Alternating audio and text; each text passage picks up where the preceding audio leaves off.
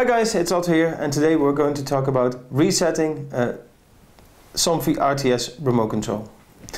Now the first thing you need to realize is that you can't reset the remote control itself. You can reset the Teller 6 RTS, but that's not going to achieve what you probably want, which is either removing the tellers from the motor's memory or resetting the end limits. In any case, solving problems. So that's very important to realize. So what happens when you set the end limits for a motor is that you pair the remote and you put it in the memory of the motor and you set the end limits. So it's actually the motor you need to reset. And there comes another difficulty because there are different solutions. I have three in front of me here, which are the most common ones. And the first we're going to look at is the motor, which is mains powered and has an integrated receiver module, which is, for example, this Orea RTS.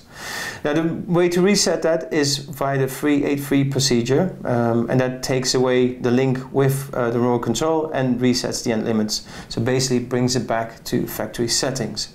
So that's the first option. I'm going to put all the links to the videos in the description below the video, so if you want to know exactly how it's done, this reset procedure, you can just click on the link and you'll be taken to that video.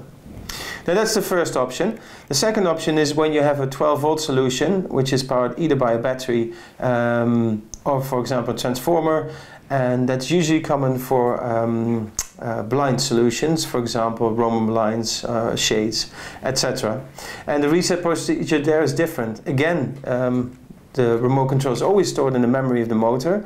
But there's no 383 sequence that's going to reset the motor. You actually need to press the program button and hold that for about 10 seconds, in which the motor will jog 3 times.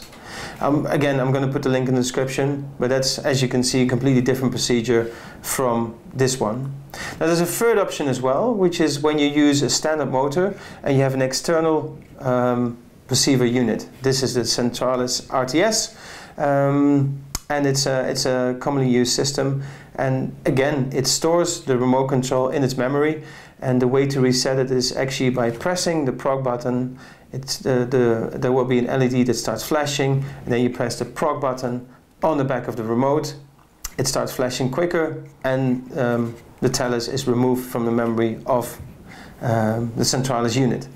Now what it doesn't do in the case of this, well, reset I wouldn't call it, but at least removal of the link between the remote and the receiver, what it doesn't do is reset the limits. You always need to set the limits on the motor itself, so that's something to keep in mind.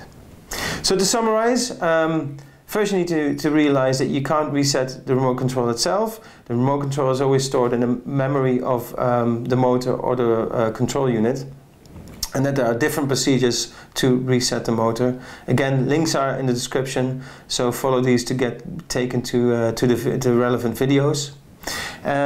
So I hope it has brought some clarity and some information on how to solve any issue you might have with your Somfy controls. If you still have any questions, let me know. The email is in the description. And if you liked the video, it would be nice if you subscribe. And then I hope to see you in the next video. Thanks for watching. See you next time.